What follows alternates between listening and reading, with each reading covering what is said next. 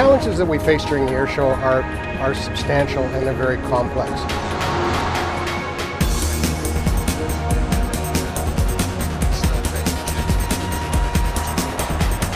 The Airshow display starts at 1400 and it goes on up to 1530.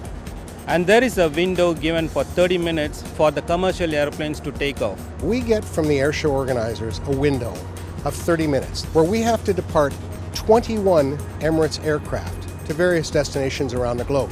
So the math suggests that you're going to have a departure about once every minute and a half. In order for that to happen, we have to have the aircraft ready to be pushed back from their gates at least 15 minutes before the scheduled time so we can line them up on the runway.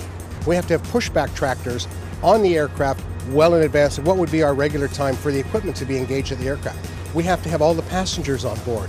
We have to have all the baggage on board. In order for all the passengers to be on board, we have to make sure the aircraft's been groomed. It just keeps going backwards and backwards and backwards right from the start. So the preparation starts well in advance where 3+ hours we prepare this airplane for these departures. Once the airspace is open after the air show, that is at 1700 hours, we get a lot of incoming traffic and we have to be prepared for those, and that's a real challenge. I've been 17 years with this company. I have learned a lot.